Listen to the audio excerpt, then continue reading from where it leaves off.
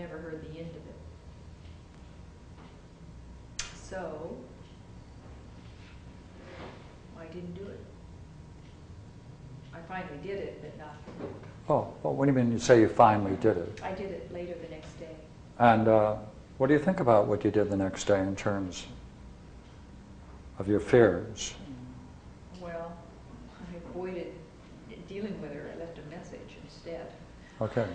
All right. Okay. Now look here. You see? So I don't know what the end result is. Okay. Picture now that we have a plastic sheet over this and all we're looking at are the states of mind. Would you agree the result of this dream, relating it to her everyday world, that you took a certain course of action, very different from your past, I presume? Yeah. Right? And now you're worried about what in fact you did, since it was successful. Yeah. And you're worried about what may happen because what could he or she do to me? Scary. Right? What's the dream telling you that you did? How serious is it? It wasn't as bad as. Not as bad? Well, it didn't damage anything. Oh. Didn't do any damage. Now look here. If that's true, what are the implications if that's true in the real world?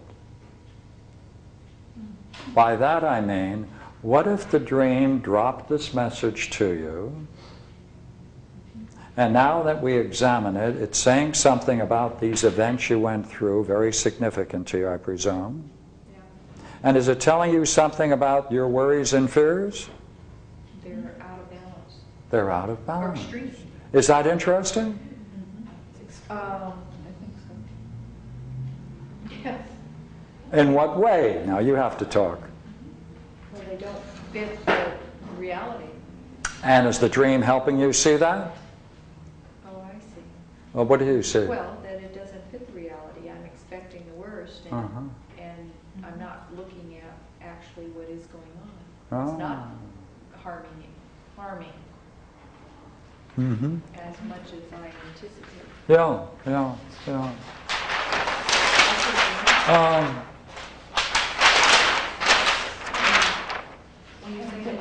Now, I want to, just one moment here, go back to this.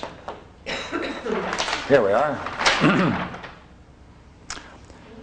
In the dream, there are these elements. And as you pointed out, in this particular episode, there is the man, and there are these cars. Good. Can you describe that person in any way that you can? Recall anything about him in any way? Voice, tone, manner, style, hair, clothes, anything at all?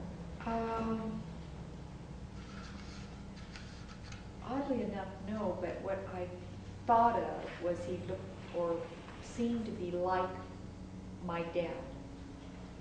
Would be like how I would imagine my dad acting or being. If so, then? But I'm not sure. Okay. If someone is not sure, you hold it. You don't push it. Next, talk about the cars, both, either. Well, my car was strong. I mean, I think that's what caused me to survive whatever I was going through. Yeah, okay. I felt like that. And that was your car in the dream? I felt protected and strong. Okay. I mean, it was a strong car. Yeah, okay. Your vehicle is strong. Is that right? And his was. His Her wasn't. vehicle is strong. So that was the vehicle. Of all the cars that His could have been car used in the was- dream. Yeah, mine didn't get damaged, but his was because mine grazed his, and you'd expect mine to be grazed too, but And his was yours not had as no well. damage whatsoever. Does that add to feature? Yes. Doesn't it? It adds more to the dream? Yes. Notice now, do you see how easy it is for us to talk about the dream? Because every point that she's making, you can see a correspondence to her real world. And we don't even have to argue about it, do we? You see how you do it? You just, oh yeah, that fits, that fits. Analogical structure of dreams. The more you play with analogies, the more then you can prepare your mind to make these connections, and you don't have to do it by any trickery or interpretation or anything else, because once you identify the set of terms, symbols, images in a dream, you look for what may correspond to it, and then it fits, doesn't it? 1 to 1, and you read the story as a analogical story on 2 levels.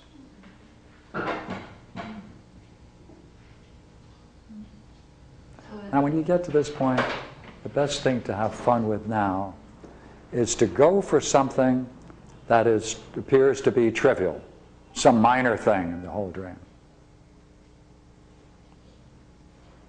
And we didn't even talk about. What would you say?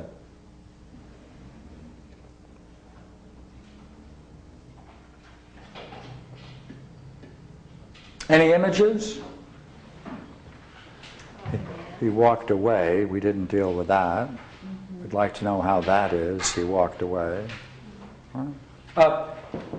Driving in the car, you knew where you were going. Is any particular scene there in the car that's significant to you? Yeah, I was close up. It was like a close-up, like I was in the driver's seat and I was like right here. I wasn't watching myself driving. It was like I was in the seat, and I was close up to the wheel, and like I was driving fast, and it was like I had the vision I had was I'm moving, but I'm like close, holding like the wheel, like the steering wheel was right in front of me, and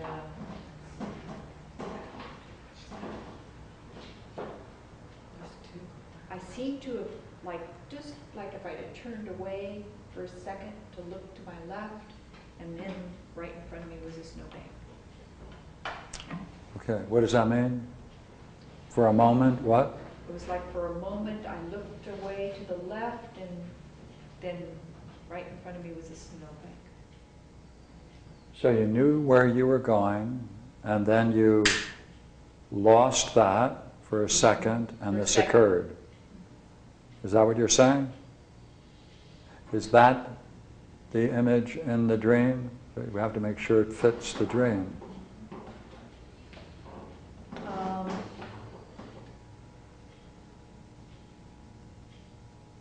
Yeah, because I remember just like there was some green or something over on my left side. And I looked and... Okay, that's enough. That's enough. I'll show you what we'll do with that.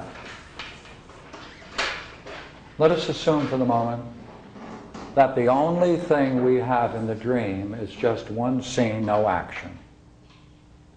Here we are. She's in the car. She's describing what it's like for her to be driving. Right? All she knows is that for 1 second, as it were, she shifts. Now, you don't want to use your words. You want to use the dreamer's words, always. So, what do? I'm sorry, I didn't hear you. Would you repeat what you said? What was it like in that car? You were aware of where you were going? Yeah, and then what happened? I was holding on, and I looked to the left. Yeah. And I saw like some green.